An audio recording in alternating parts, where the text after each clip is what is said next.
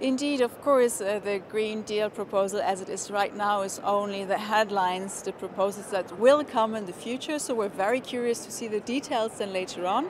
And the heads of state and government today and tomorrow will also discuss the whole issue of money, of the MFF, the multi-annual financial framework. And it's very clear to us that if the Commission is serious and if the member states are serious about climate protection, then this also needs to show in the budget, because if the money goes into climate harmful subsidies, as it does right now, then we're not doing enough for climate protection.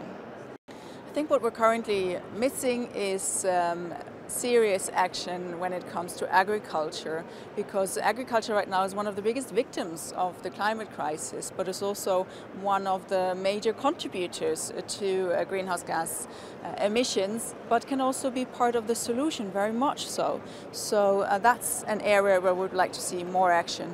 But also when it comes to trade, because the previous Commission has been signing a lot of trade agreements, trade causes a lot of emissions. The trade agreements need to be cohesive with our climate policy, and if that's not happening, then we have a problem.